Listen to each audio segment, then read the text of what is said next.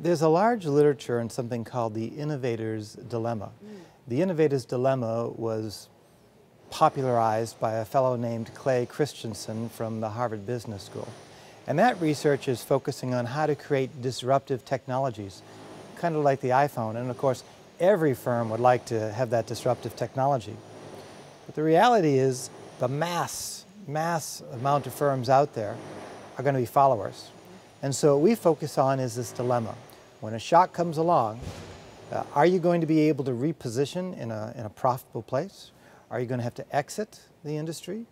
Are you going to be able to compete with that new firm or that new innovation? So this turns out to be a follower's dilemma. Now, we got into this because there's already a literature out there called the dominant design literature. And in this literature, what people focus on is that when one product becomes so popular that all the competitors adopt a very similar architecture, then usually at that moment in the industry, everything switches to price competition. And there's a lot of exit, economies of scale matter and whatnot. And so most of the research around dominant design just takes as a matter of fact that the dominant design emerges and focuses on the competition after the fact. Our focus is different. What we show is that dominant design is the result of an innovation shock that might have occurred 10, 12 years before. And so our interest is when that shock occurs, how will everybody else respond? And that really hasn't been studied very much. How does a firm take your research and apply it to their individual needs? That's a great question.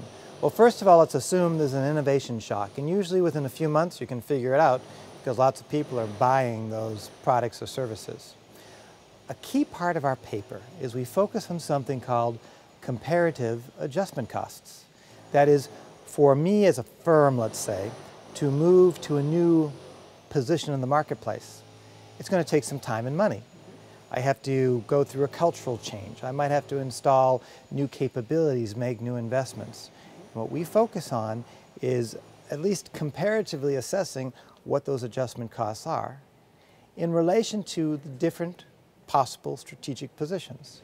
So how costly and timely will it be for me to copy the shock, or to differentiate from the shock, or frankly, to exit the industry?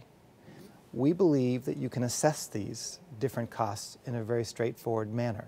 It's not something that scholars focus on now. It's not something that if you go to almost any strategy book, you'll see people talking about comparative adjustment costs.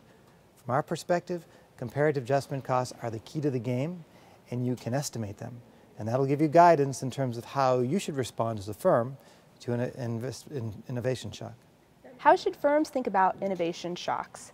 And how should they prepare for them? And how mobile do they need to be to adjust to the event of an innovation shock? I think it's difficult for firms to be prepared for innovation shocks. Innovation shocks can occur multiple times in the same industry. So it's difficult to know if they're going to occur and when they're going to occur. Nonetheless, there are a few strategies you might consider. As a firm, you might want to invest in keeping your adjustment costs low.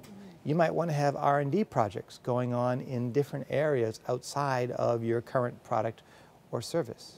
You might want to keep track of different companies in the industry so that if there is a shock, you can figure out who to buy, when to buy, how much to pay for that purchase. Another area is intellectual property. You might want to be active in patenting so that if a shock comes along, you're ready to reposition as opposed to being unready to reposition. So these are different things you could do in preparation for innovation shock.